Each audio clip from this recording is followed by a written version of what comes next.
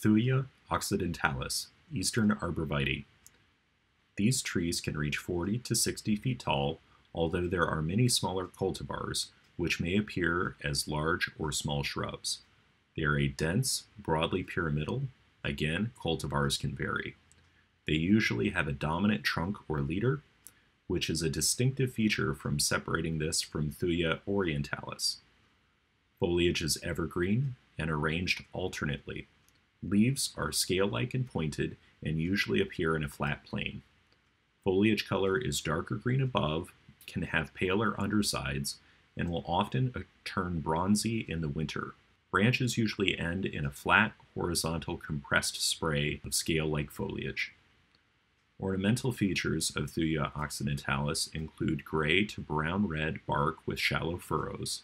Fruit are oblong, light brown cones, a third of an inch to a half-inch long, and may be persistent. Cones are yellow when young, turning brown and pendant at maturity, often at the end of the first summer, and persisting.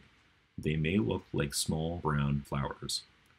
Cultural information for Thuja occidentalis. These are hardy from zones 3 to 7, do best in full sun but will tolerate part shade.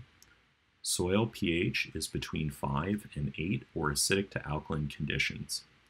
Insect and disease problems can include bagworms, spider mites, and heart rot.